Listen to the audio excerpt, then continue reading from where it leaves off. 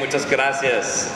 It is wonderful to be here today with Domestic Workers United, with Jews for Racial and Economic Justice, with a couple of synagogues, my own synagogue, Congregation Kolot Chainu, and my Rabbi Ellen Lippman, with Congregation Beth Elohim, with Old First Reformed Church, and with many other friends. It's really an honor to be here to work together to declare Park Slope a domestic justice zone and to commit that we're going to do the work necessary to make that real.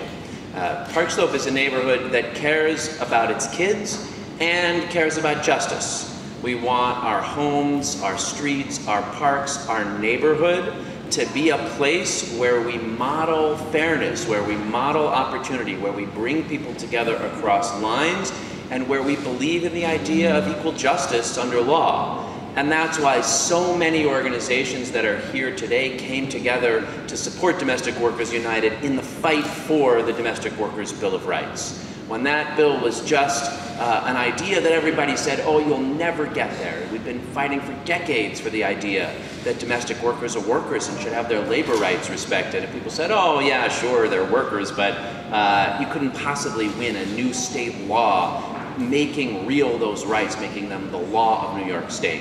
But domestic workers kept fighting. Domestic workers kept working with allies like JFREJ, like the synagogues and the congregations and people in Park Slope. And together, an incredible coalition was built to take one of the biggest steps forward for workers' rights in many of our lifetimes, making clear that domestic workers, people who take care of our kids, people who take care of homes, people who work every day in the most important places, have basic labor protections under the law. And that passage of the Domestic Workers Bill of Rights was an incredible accomplishment. And I want to say one more time, because I don't think we can say it enough, congratulations to the people who made it real. So.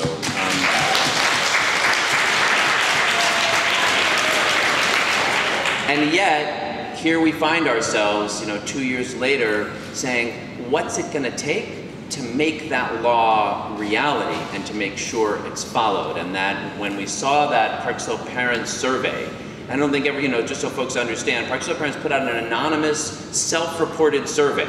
So these are people who decided on, to respond to a survey online or in print about their own practices as employers, and who admitted, either because they didn't know the law or weren't following the law, that they weren't paying overtime to their domestic workers despite the fact that it's the law. We knew there was more to do. And so I think the idea that people would come together to say, we need to bring domestic workers and employers together so that we can do outreach, education, and enforcement to make sure this law is not just some piece of paper, but this law is the reality in the lives of domestic workers and domestic employers. And where better to start than right here in Park Slope, where we have a lot of domestic employers, where therefore we have a lot of domestic workers, and where we have a lot of people who care about justice and fairness. And so my hat's off to the idea of people who came up with the idea of a domestic justice zone, not one with special rules, because the rules are the law of the state of New York, but one with a special extra effort to make sure that workers and employers come together to make sure everybody knows the law, everybody's aware of it, everybody has all the tools they need to follow it, and also that they know it's the law of the land. So I'm very excited about the new hotline for domestic workers to be able to check in with the People's Production House and others are working on to know their rights. Very excited about the work to make sure that employers also know their responsibilities and know what they need to do to follow it.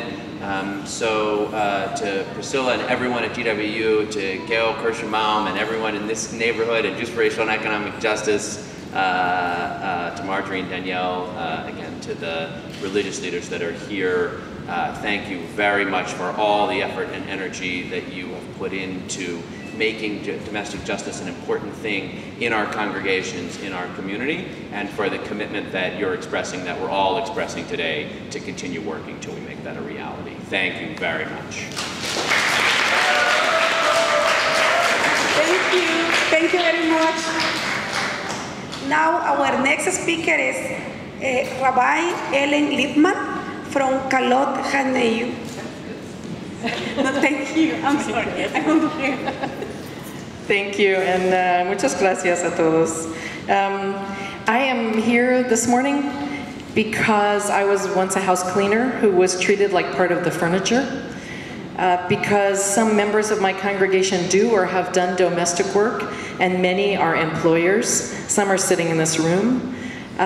Because Judaism has strong teaching about respect for workers' rights and needs, and because I believe very strongly that domestic workers make homes and families work in a way they just could not without them.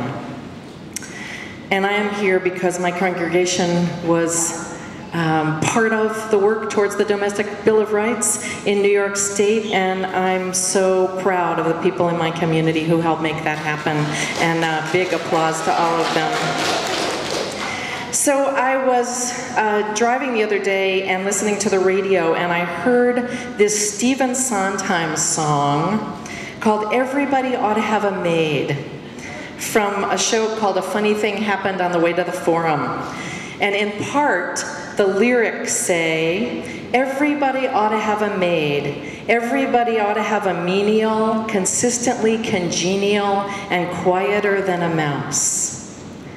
Now, this is supposedly tongue-in-cheek, but in fact, far too many people who employ domestic workers think that they should be congenial and quiet and not express any real human needs, like for adequate pay, or overtime pay, or days off. New York State, as we know and as we heard now, has a legal Domestic Workers' Bill of Rights, and I've been really saddened to learn that it is being honored primarily in the breach. We have to change that. So when my congregation, Kolot Chayenu, which means Voices of Our Lives, was working hard with Jews for Racial and Economic Justice and Domestic Workers United to pass the New York State bill, I noticed a little linguistic reality that I think has large implications. So I'm going to try to explain it in a way that's going to make sense. One biblical Hebrew word for a maidservant is shifcha. The Hebrew word for family is mishpacha.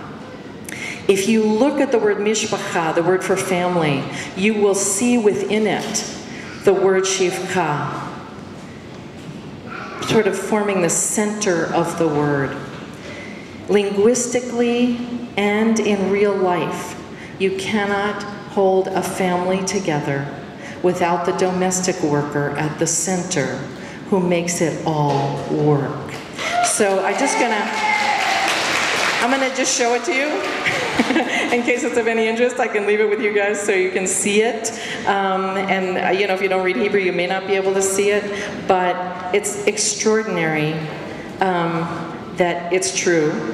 And you don't see this Hebrew root very often, and so you see it here for us to remember.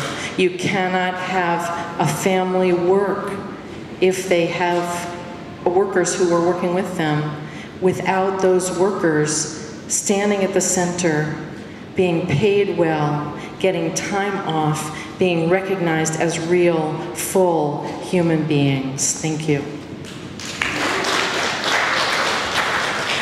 Thank you.